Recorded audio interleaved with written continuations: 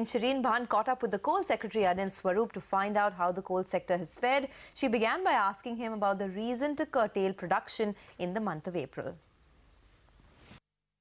I think the offtake was not as anticipated. So we did have to cut down our production in the month of April this year. But I think it will pick up. We are all very, very hopeful that Uday will kick in. So what is the kind of inventory that we're currently dealing with, and you expect that to continue at least for the next couple of months till Uday sort of starts to transform the sector in a meaningful way?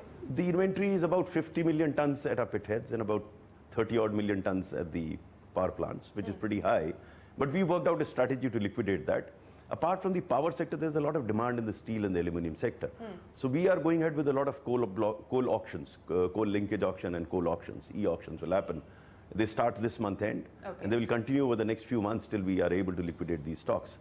In the meanwhile, we would believe, as I said, Uday will kick in and there will be a greater demand from the power sector. But do you believe that there will be demand even from sectors like steel and aluminum? Because those are sectors that have been fairly distressed as well. So do you see successful e-auctions? My reading of the situation is that steel is picking up because of the duties that have been imposed by the government on the imported steel. It has already picked up in past couple of months, and my understanding is it will pick up further. So will the case be with aluminium and cement. Cement will pick up because of the road sector picking up. The road sector and other activities are picking up pretty fast.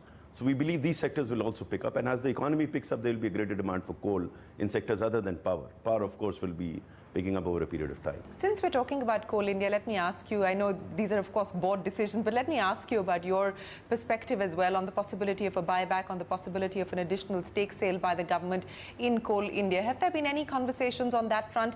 And I also understand that given Coal India's performance, you do believe that at this point perhaps investor interest would accrue. You know, this is a decision that is taken by Ministry of Finance. We are consulted when that decision is taken. At this point in time, there's no such decision. But has there been any fresh consultation, any fresh conversation around either a divestment or a buyback? There's been a lot in the air. People have been talking about it, but we haven't had any formal discussion, so to say, on either buyback. But informal conversations have happened. There's so many informal conversations keep happening in the government.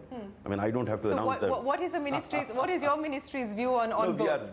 We are engaging with the Department of Disinvestment, and you'll get to know it very soon.